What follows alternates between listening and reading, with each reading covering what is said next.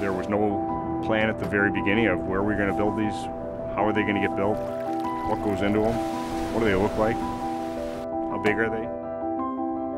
One of the first calls I made after our first consultant talked to us was to Don Freeman at Ferguson Electric. First of all, I wanted to know if he thought I was crazy. And he said, no, I don't think you're crazy, but there's a lot to this. Just like electric cars help to reduce emissions on our highways and byways, the Maid of the Mist has a brand new emissions-free fleet of electric boats.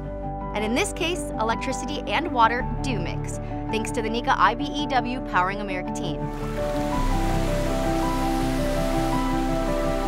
This gorge with Niagara Falls is one of the most magnificent places in the world.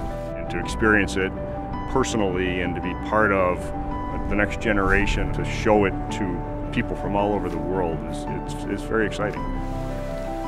167-foot twin falls with more than 3,000 tons of rushing rapids tumbling over every second.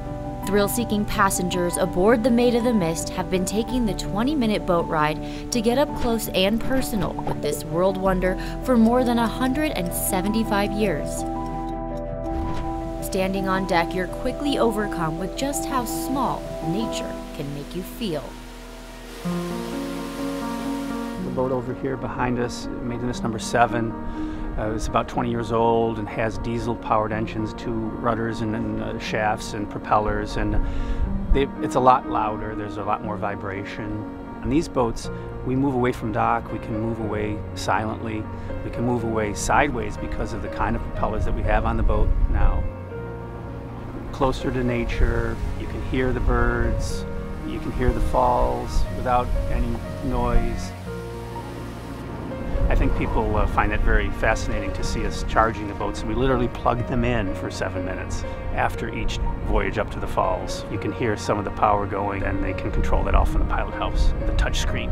7 minutes to charge? For a 74-ton, 300-person capacity boat, 7 minutes? By comparison, your average electric vehicle's charging time is measured in days, not hours, and certainly not less than 10 minutes. And even though most of the crew hadn't wired a boat before, for these guys, power is power. I have never built a boat. When we started here, this boat was coming down the gorge in pieces. First step was to set up temporary power for the site, get everything ready for the welding contractors so that they could start welding the sections together. As they lowered each section of the boat down the gorge, we had to install all the electrical equipment into the boat. All the stuff that was too big to fit basically through these hatches in the floor. There's these small little blocks that individually isolate each wire, and those are not the easiest to get in. I lose count of exactly how many there were because there were plenty of them, but I spent probably close to 2 to 3 months isolating all of the wires, and everything has to be 100% correct. When you walk by the pilot house where the captains are and they're actually driving it, everything that they're touching and moving around, I pretty much wired up, the steering controls and the speed, the throttle, all that. It's pretty cool to be in there and see it.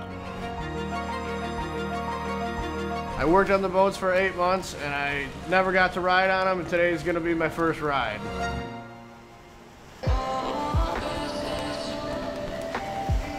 Really can't hear much else besides just the water rushing over the falls, and pretty incredible being up close to it. I thought the ride was amazing. I'm glad I finally got to go on a ride. Couldn't be happier.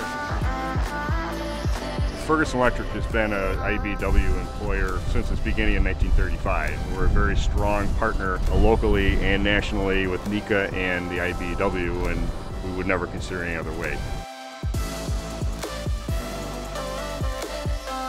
10-15 minutes away my whole life. Western New York, born and raised, so honestly I take it for granted that it's in my backyard. Definitely cool to be a part of it and have my name on it somewhere that I helped build it. Thousands of people from all around the world come here and get to enjoy it.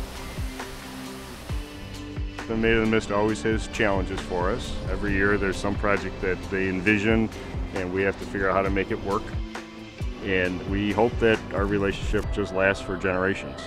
Working with Ferguson Electric, it's a great experience. There isn't another project like this. There isn't another boat that is of this size in North America. The boats are very quiet, no engine noise, no exhaust fumes, no vibration.